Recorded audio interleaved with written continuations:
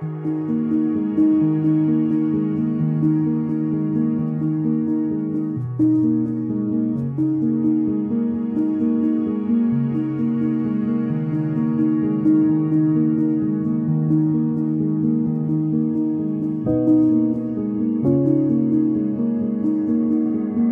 Dotson disappeared in Las Vegas in September of 1994. She was 30 years old at the time of her disappearance.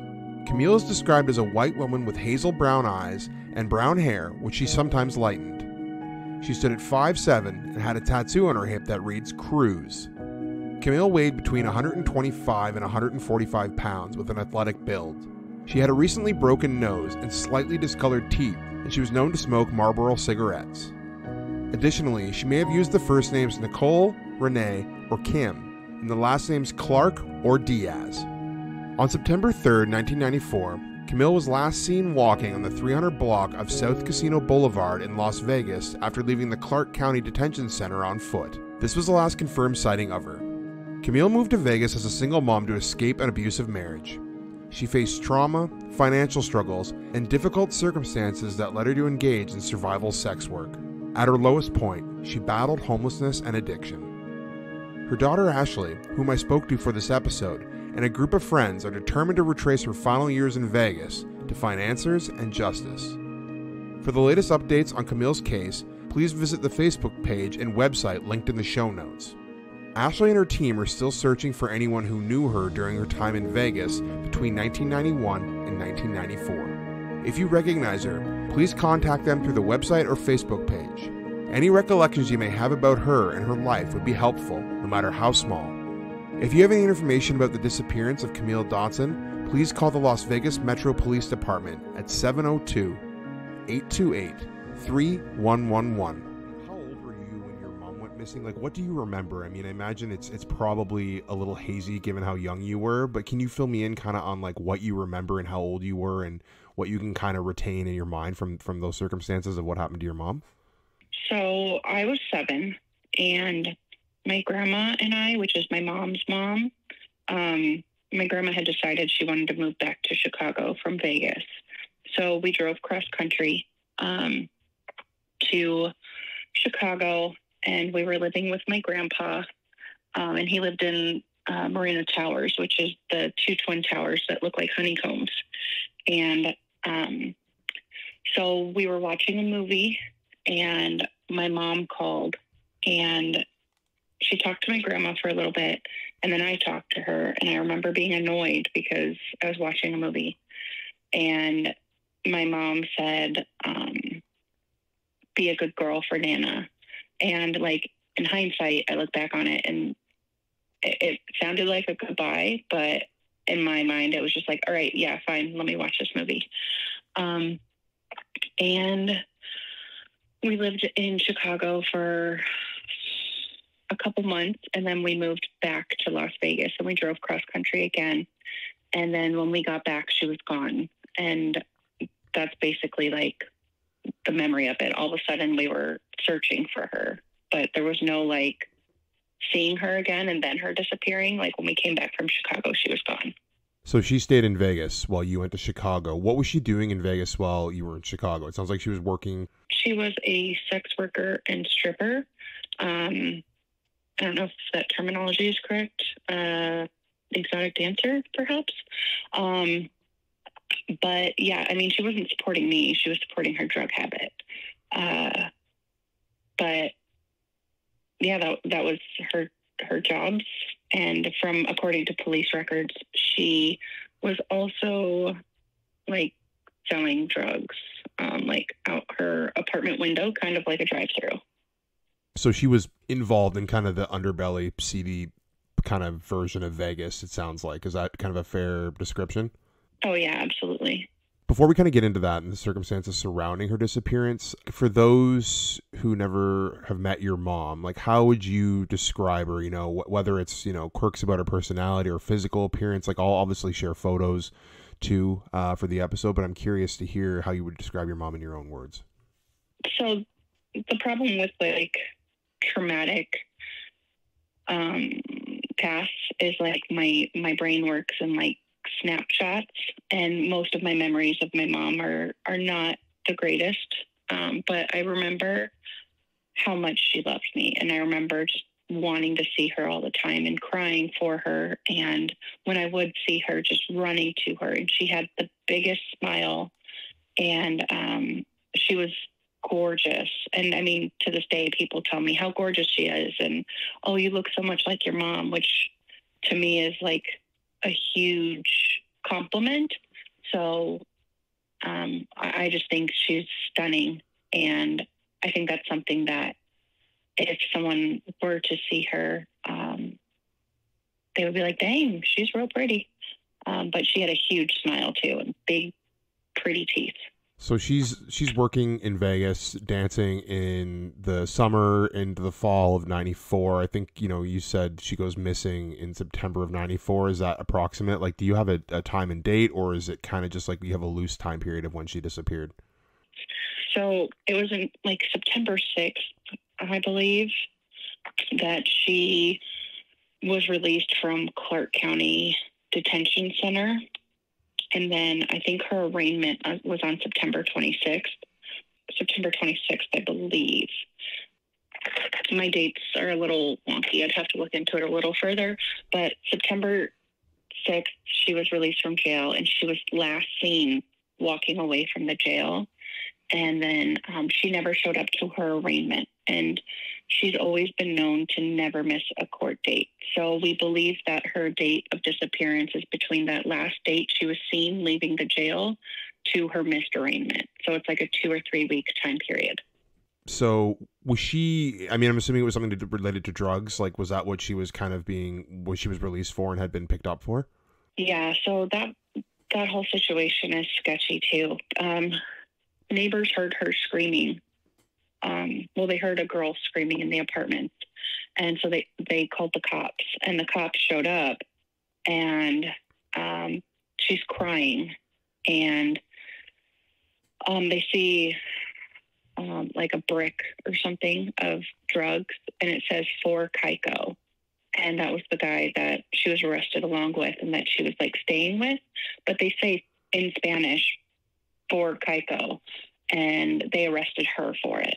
And then they release her, and then she's going to have her arraignment at the end of the month. She goes missing. When I read this, I don't usually interject on my own theories, but part of me thought, and then I think you mentioned this in the website and the write-up to your mom's case, but it seems like a plausible theory is that perhaps because of being picked up by the police and being arrested for being involved in drugs, like maybe your mom decided to cooperate with the police and that didn't sit well with people she was dealing with. Like, can you tell me a little bit about that? Is that something you've looked into? Is that a plausible theory? It seems like it would be a logical connection to maybe go there given the circumstances when she goes missing.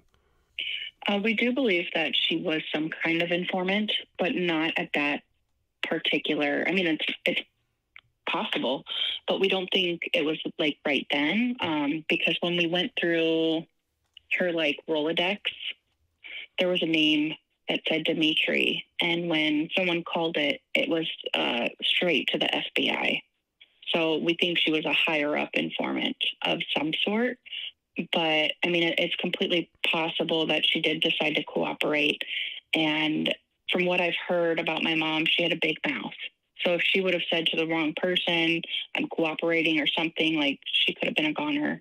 What else was going on in her life at the time? I know I read online she had a boyfriend. Like, can you kind of paint us a picture of like what else she has going on besides dealing with drugs and perhaps the police? Like, what's her personal life like? I really don't know, and anyone that would know is not here anymore. I just know that she was married to Cruz.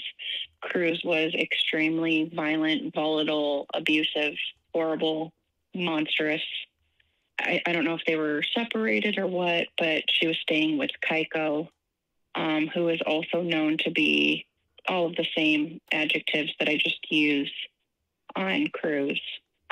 She did not surround herself by upstanding people or even nice people. Yeah, that was a theme I picked up on reading about this case and your mom. And then I think you pointed out on the website as well that, there's a lot of different people that potentially could have been involved in some respect, whether it was, her estranged husband, who you just mentioned, the person she was staying with. maybe obsessed regulars at the club, mobsters, etc. Given all the research and investigating you've done, do you lean towards your mom's disappearance involving something to do with her informing? Is that kind of where you sit, or do you think there's maybe other people involved for different reasons? My whole life, I thought it was Cruz.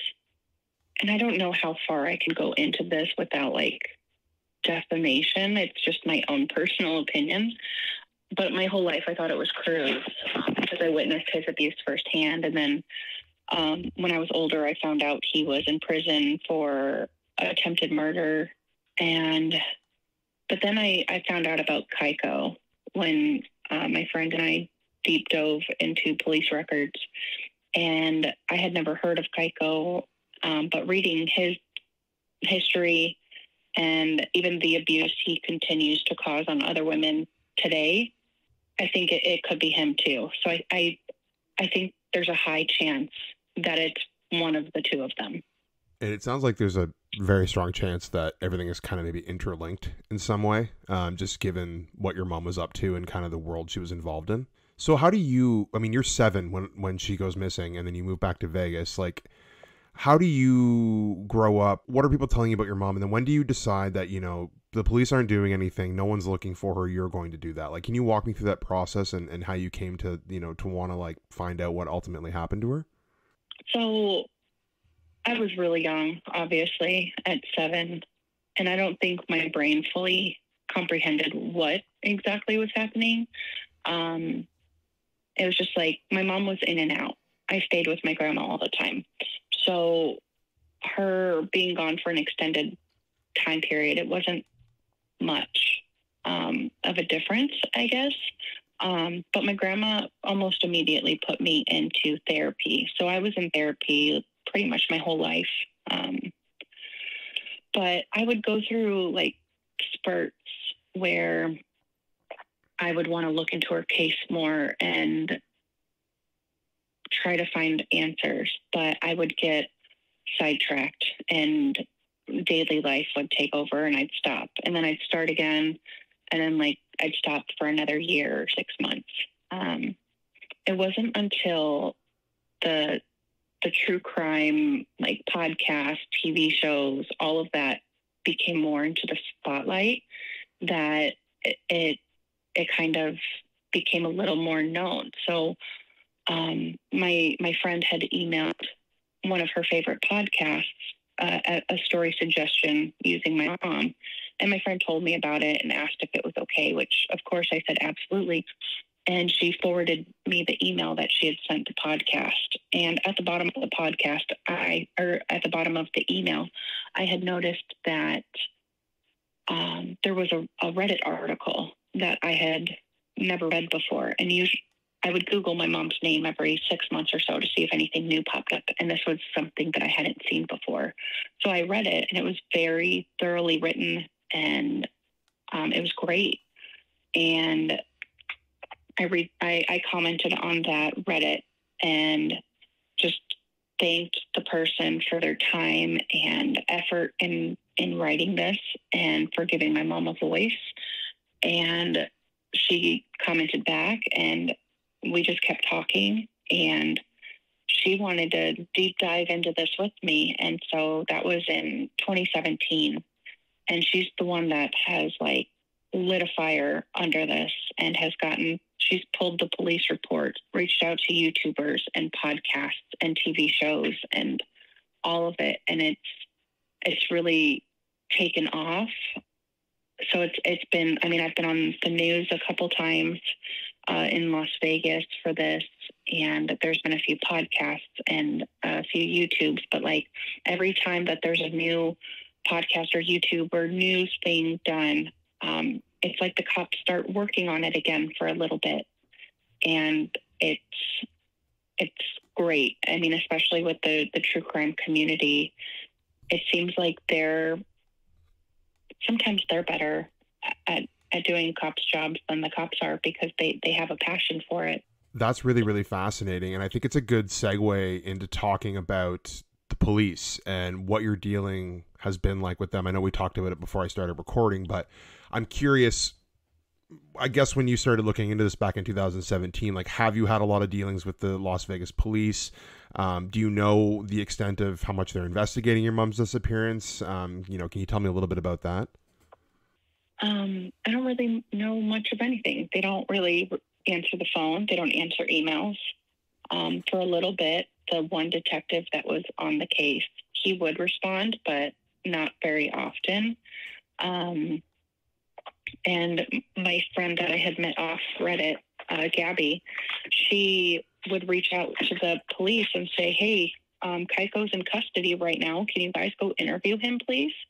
And at one point they did, but they're like, oh, no, we don't think he's a suspect. But back in early 2000s, they were highly leaning towards him. So it's like, what's going on? But no, there's not much dealing with the police. And in my last interview with the news in Las Vegas, they wanted to speak with me to follow up because the cold case unit was like expanding, and they were going to deep dive into some of their older ones because they had just solved a 30-year-old murder that was unsolved.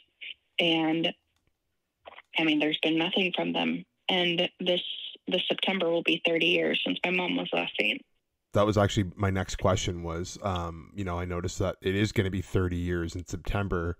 Are you hopeful that, from my experience, there tends to be more media coverage around anniversaries of disappearances, which is, it's a good thing, but it's also disappointing that that's there has to be a kind of a marker for people to want to promote and bring awareness. But that said, 30 is a long time. I think it's a big number as well. Are you hoping that it's going to renew interest in your mom's case from both the public and the police? Like, how are you feeling about that?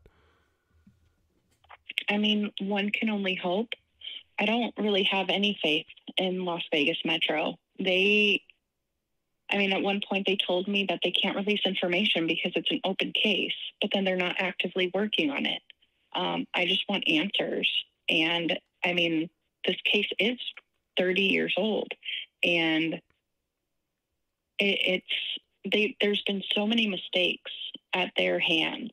Like from the first missing persons report and saying that they deleted it, saying it was unfounded, that they don't believe that she could be missing and she's not in danger. And then when it was redone in the early 2000s and they're like, uh-oh, she is endangered, like that should have never happened. And for them to write it down, hey, this person went missing in May of 94, but then they had her in custody in September of 94. I don't feel like it's that hard to record keep and be able to see, like, run her name and see, oh, wait, we had her in custody in September. So there were so many places that the case was dropped. So I don't really have any hope that they'll do anything with the 30-year anniversary. But what I hope for is the true crime community to take off with it, and to those web sleuths and armchair detectives, like for them to all come together and help, because it takes a village, and nobody on the law enforcement side is helping. So it would be great if people who are trying to look for people that have no voice, to give them a voice.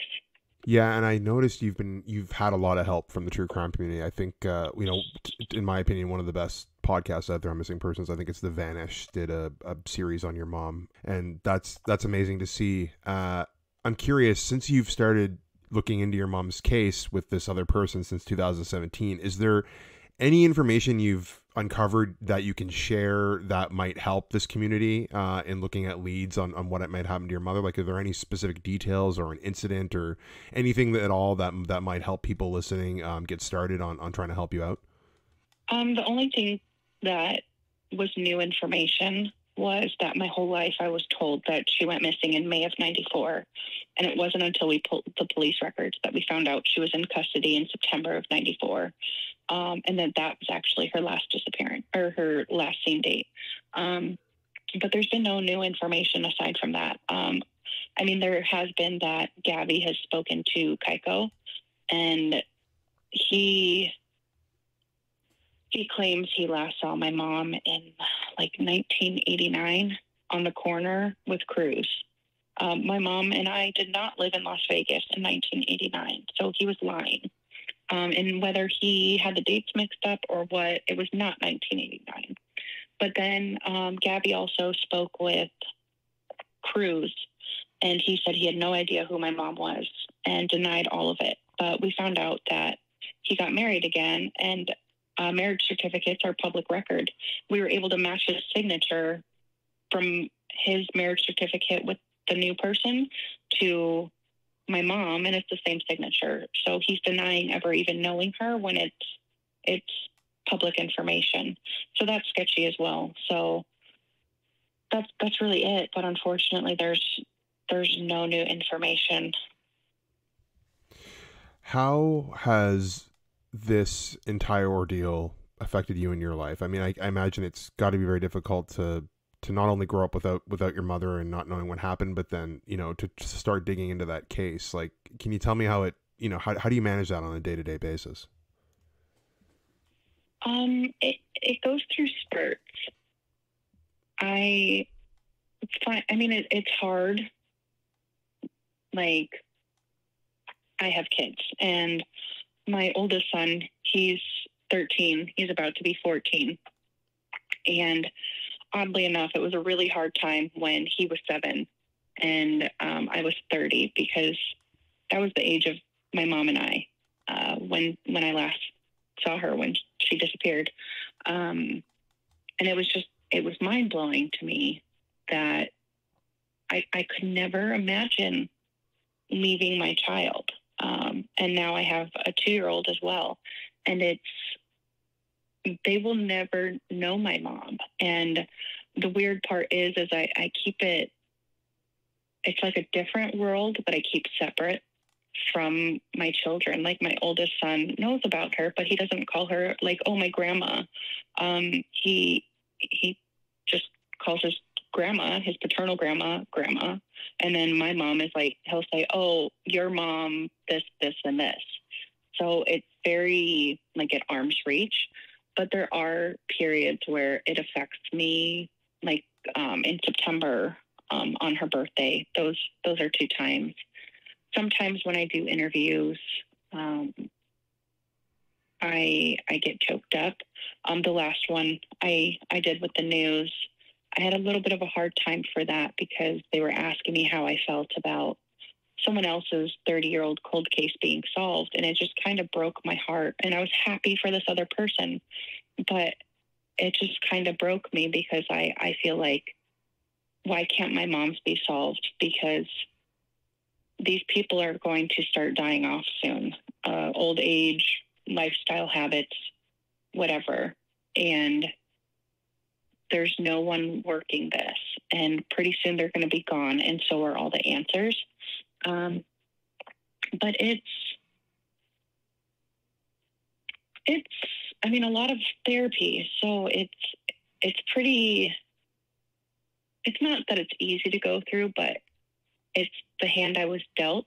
And I've learned the coping mechanisms of how to handle it and how to work through it and not let it affect me daily, really much at all.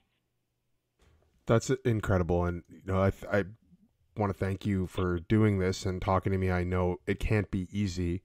On a final note, we kind of hinted at this earlier, how people can help you, but I'm curious, like, what's the ultimate thing someone listening can do right now who may have not heard of your mom's case before, that wants to help? What can they do to step in and help you and find answers for you and what happened to your mom? Share it anywhere. Share it on Instagram, TikTok, Facebook. Like, share your podcast, share my mom's website, share my mom's Facebook, anything. Any kind of attention we can get, it gets the case more attention, which maybe someday the police will be like, all right, let's open up this file and actually work it, because we don't have much time. And so one single share, somebody else can see it, and who knows where it can go from there. It was just sharing it that it's gotten to where it is now. I mean, at one point I had a pretty big production company reach out to me from a TV show on Paramount Plus. The bigwigs behind the TV show decided to not go with my mom's story because they said it was too old, which is unfortunate because I don't feel that it is, because until all of those people are gone, there are still answers to be had.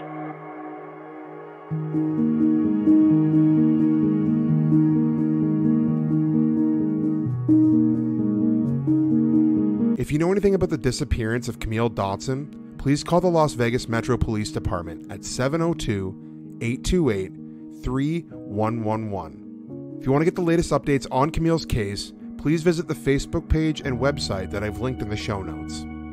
Ashley and her team are looking for any information about her mother and her time in Vegas from 1991 to 1994. Any information or recollections you may have would be really helpful to Ashley and her team.